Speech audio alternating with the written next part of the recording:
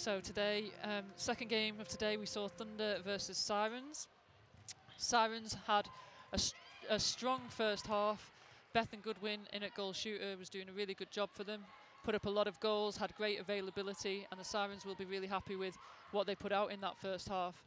Thunder, on the other hand, their attacking lineup was always functioning pretty well for them. You can see the combination there of Malcolm, Cardwell and Mvula, which we're very used to seeing in the Super League. All know each other's game really well and the connections were strong.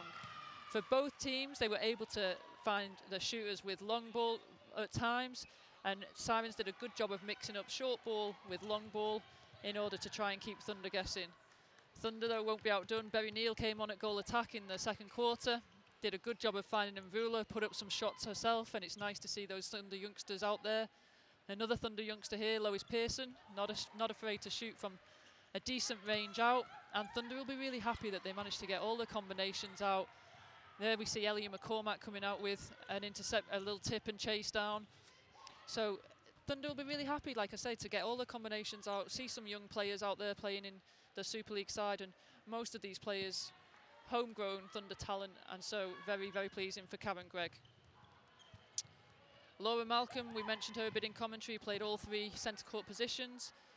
There we see her at centre. She started at wing attack, played a bit of wing defence as well, did a great job for Thunder throughout, and I think both Thunder and England will be very happy with the form and the confidence of Laura Malcolm there, just putting a long ball into Eleanor Cardwell.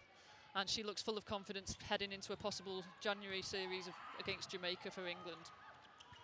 Sirens stuck with Thunder for the most part of 3 quarters. We saw Neve McCall and Emma Barry enter the Sirens shooting circle. Emma Barry offering a taller target for Sirens, and Neve McCall running the front a lot of the time for Sirens. However, Thunder managed to turn over enough ball in that third quarter to come out leading it fairly comfortably. And towards the end of the game, they really started to pull away.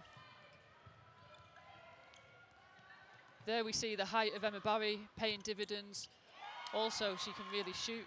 She's not a tall shooter that just stands under the post. She's got a decent long shot on her.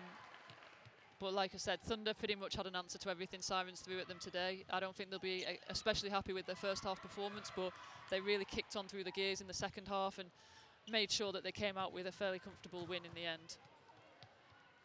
Joyce Mvula, first time we've seen her in pre-season, had a really strong game. And in the end, Thunder ran out comfortable winners, a 24-goal margin, 80 to 56.